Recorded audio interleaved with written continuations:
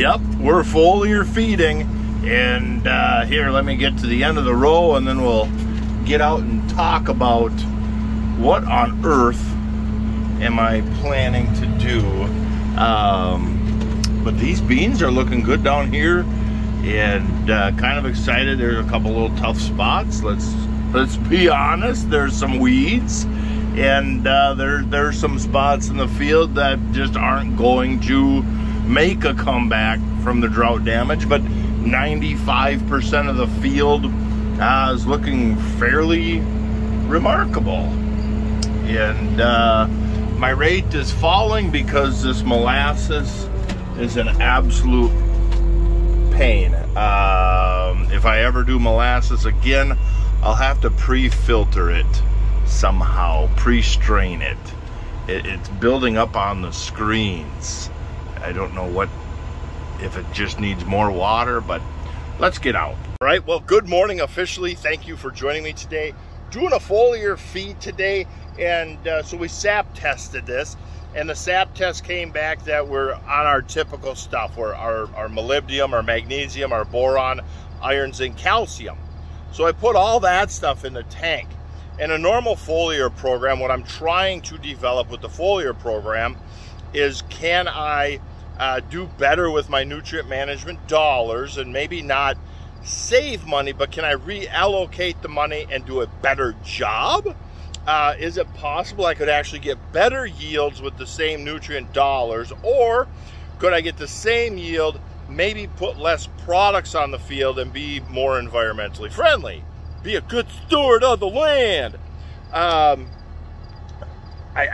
I care about my money. I don't care about the river. Let's be honest. The water's clean by my place. Who cares about the metro? And so I think I'm here at the best time possible. So with a foliar program, we want to be out here. The dew is just coming off, so the plants are cool, they're receptive, they're hungry, and any vapor that we create that plant should be able to breathe in. Anything that lands on the plant, that should be able to suck in. Age-wise, I believe I'm to the closest of R3 that I can be. I can't rewind time and make products get here sooner, but I think I'm right there where all our pods are just these little tiny nubbins down in the plant. There's some pea pods down in the plant starting, but I think I'm as close to perfect timing as I can get. And timing of the day, weather conditions and stuff like that. So I'm doing the best that I can. Fall for your retailer, and if you got any retailer that says, hey, while you're going to the field with that herbicide, throw this product in, your response should be to them is, what growth stage are my plants and how do you know what products I need? Because the problem with that retail approach of just throw it in since you're heading out there is, one, we're trying to create a vapor and very fine droplets that are absorbed easily.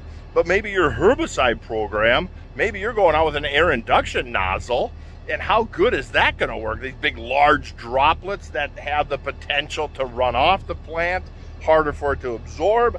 And then the growth stage, the timing of the day, things like that. If it's 85, 90 degrees, 3 o'clock in the afternoon, that plant is not taking that foliar feed up.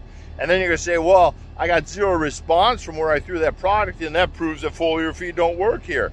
Believe it or not, I actually seen a farmer on the Ag Talk forum. Now, the brain trust of Ag Talk, there's some people there that I enjoy reading. I respect their opinion. But when a guy on there says, I tried biological products, so that's proof that biology does not work on my farm. Like, he didn't have asterisks. There was no indication that he was joking. It looked like a serious statement, and you're thinking, God help us that the American farmer doesn't believe that biologicals work on their farm. That's how far removed we are as corn and soybean growers. That's how far removed we are from our soil. And oh, you're gonna get me on a whole nother tangent. Feeding the world, gotta produce cheap food. Oh, don't even get me started. But now this field, normally I would do this foliar program to do better with my nutrient management. This field, I added a whole OK product from AEA. It's a potassium product that is supposed to help with pod setting and pod fill. I also added a fulvic acid and sugar product called Syntos from Conklin. And then we also added just some good old-fashioned feed grade molasses. And I think that's what's giving me my problem. If I was to do this over again, I would absolutely I would buy liquid fertilizer ready great products, or somehow purify the feed grade molasses a little bit, because it's really having problems with my filters and screens. But yeah, so we're gonna spray this on. I'm probably gonna cultivate this field one more time, because I cultivate it with my old crappy John Deere, and so I'll hit it with the Buffalo to clean it up one more time.